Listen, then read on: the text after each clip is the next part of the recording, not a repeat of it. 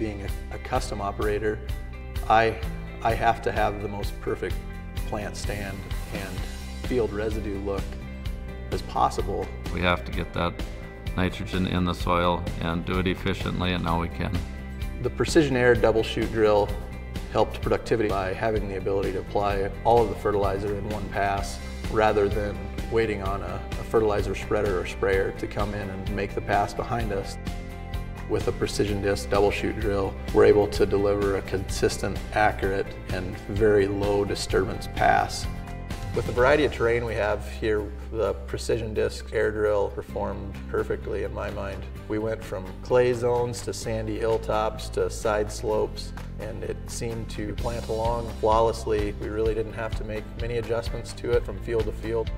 What sold me on the precision disc 500 double shoot drill was my ability to not have hairpinning. I was able to start earlier in the morning when it was tough. We would go through every condition known to man in the same field, just in different zones of the field. With the flexibility of that tight row unit with a double shoot fixed knife, we really didn't run into any issues at all with productivity.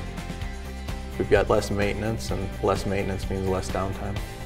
The agronomic design of the Case IH double shoot drill has allowed us to plant multiple different field conditions in the same day without any adjustment needed on the row unit.